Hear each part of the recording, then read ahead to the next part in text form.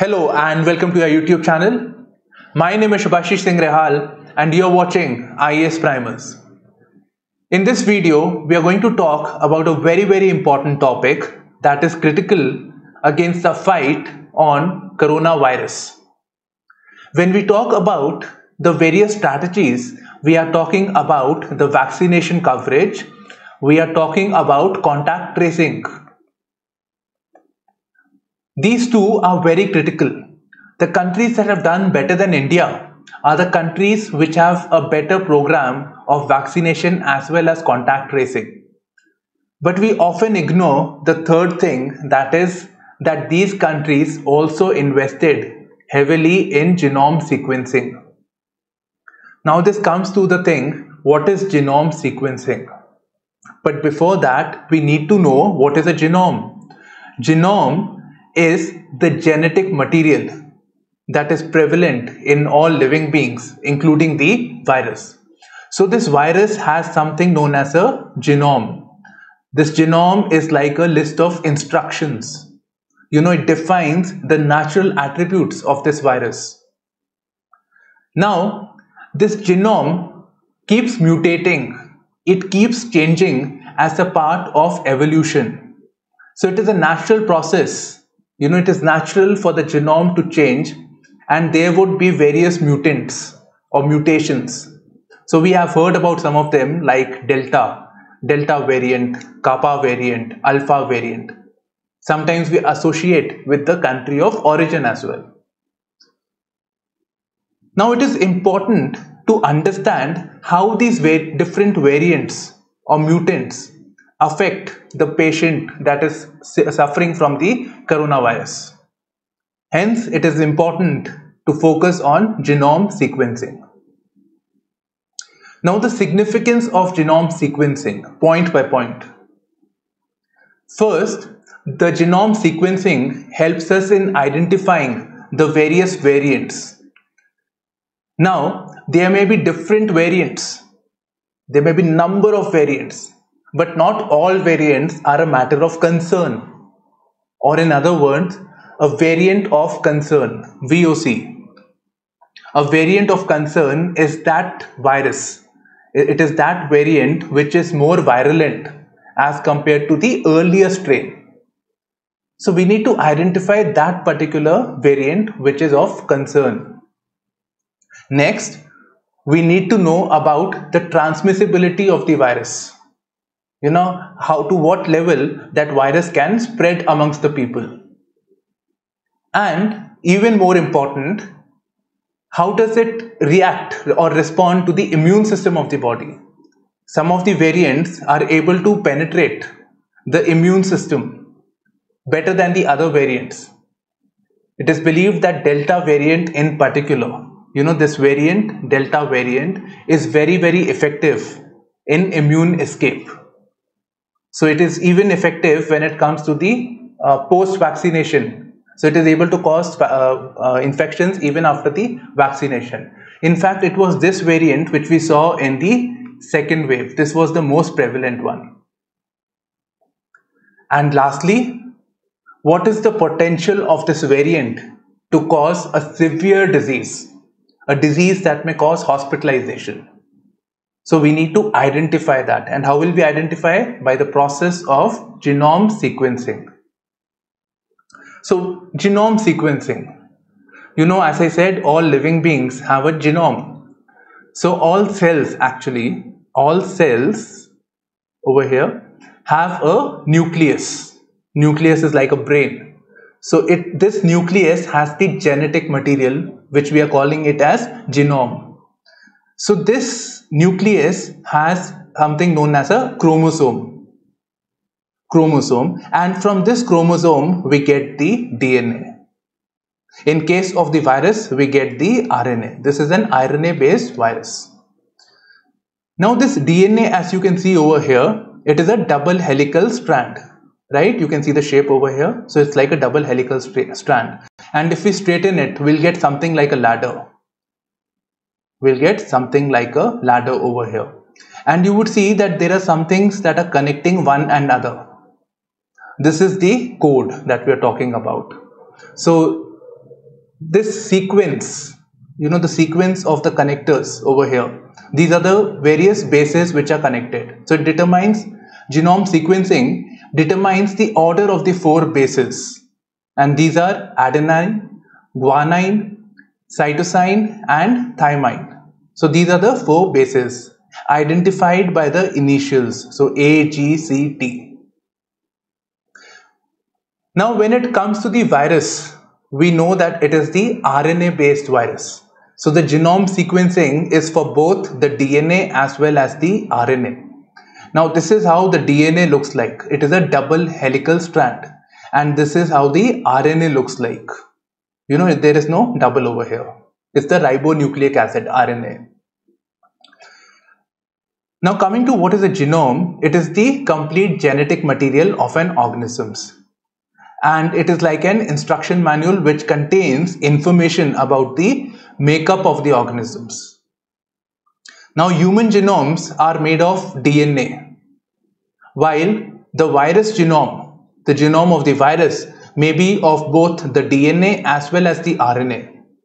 Now in the case of COVID-19, this is a RNA based virus. So there is no double helical over here, it's a single helical, and here you can see it. So DNA and RNA both provide genetic instructions for growth and functioning of the organisms, and coronavirus is made of RNA. Now coming to the efforts taken by India, specifically when we talk about the COVID-19. So these are the information that I gathered from the PIB. It is the information released by the government itself. So first it said that there is a pan-India genome sequence. So pan-India genome sequencing initiative was launched. So this is the first one. And according to this, there were various collection centers comprising of the institutes of Department of Biotechnology, again a government institution, ICMR, CSIR and other state and national institutes which sequenced more than 6,000 sequences. A very important number. I'll tell you why. 6,000 sequences. Then apart from that, when the UK strain was in news, UK strain, when first time it was known that there is a different strain for virus, coronavirus. So UK strain in early 2020, then the government realized that they need to aggregate, they need to collate all the institutions that are working on genome sequencing. So as a result, an INSACOG or Indian SARS coronavirus 2 consortium on genome sequencing was formed. So it is basically 10 Indian agencies that work collectively on genome sequencing. And this has collected samples from different states and identified the presence of variants of concerns and also new variants. The variants of concern over here is particularly Delta variant. So it identified it and it tested it against the various vaccines. How these respond to the various vaccines over here. Now coming to the critical assessment. Naturally, it's quite obvious actually that genome sequencing has been quite short when it comes to India. Now the initial target that was set was to cover at least 5% of confirmed cases. People who have been tested with positive. So of this 5% were to be covered. But we have covered less than 1%. In fact, it is quite obvious when the government itself says that it has sequenced around 6,000 sequences. So around 6,000 is nowhere near the amount of infections that are taking place even in one day. So pace at which the data is, the other thing is that the pace at which the data is shared, this is also a matter of concern. So one, we are talking about low testing or low genome sequencing, and once the information is revealed, then the transmission of this information from the government, that is also very, very slow. So first time when there was this information of different variants in the country, the government took 2 weeks. Now this is very critical. The 2 weeks time is critical when we talk about the severity of this second wave. And one more thing I want to add actually over here, one more thing. As a push to Atmanirbhar Bharat or Make in India, the government, to promote it with a good intention, it told the institutions to encourage domestic manufacturing. As a result, some restrictions were imposed on the laboratories in sourcing materials or importing from the other countries. This includes the high-level machines that are required for genomic sequencing, the quality of reagents. Reagents are the chemicals that are required for collecting the sample or testing activity, and even the plastic containers. So all of it was stalled initially when the ruling of Atmanirbhar was announced, and eventually it was eased for genomic sequencing. But this delayed the process. Now coming to the measures or the steps that the government can take. One, it is natural that they need to scale up the genome sequencing, that too across all the states. And for this, naturally, funding has to be provided, and even import relaxation.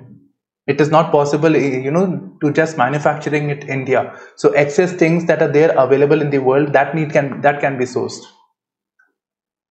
Secondly, more investment and support is needed for scientific and operational research on vaccine effectiveness. So one, we need to track the variants by genomic sequencing. Other, we need to study the vaccine effectiveness vis-a-vis the various variants.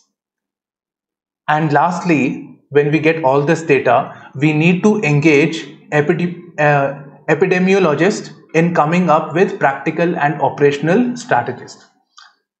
So we need to engage with the doctors, once the data is available, that what strategy needs to be adopted. And this has to be decentralized. It cannot be everything from the top. It has to be at the lower levels, because that will provide them with the operational freedom. Now you can imagine, let's say we were talking about the Delta variant. So when we talked about Delta variant, we saw that there was high post-vaccine infection, right? So can we do one thing over here, that we can have 2 doses of vaccination? Let's say for Covishield, the gap is 3 months. So can we have it closer together? Can we reduce the timeline? So such decisions can be done better by the doctors or the scientific community. And in fact, also what line of treatment or medicines, drugs, etc. can be given for specific variants. So when there is more data with respect to genomic sequencing, we'll know better lines of treatment. So this will be available and possible. So this is all we have in this video. Thank you for streaming into IAS Primers. Once again, you're watching this video with Shubhashish Singh Rehal. All the best for your preparation. Bye bye. Take care.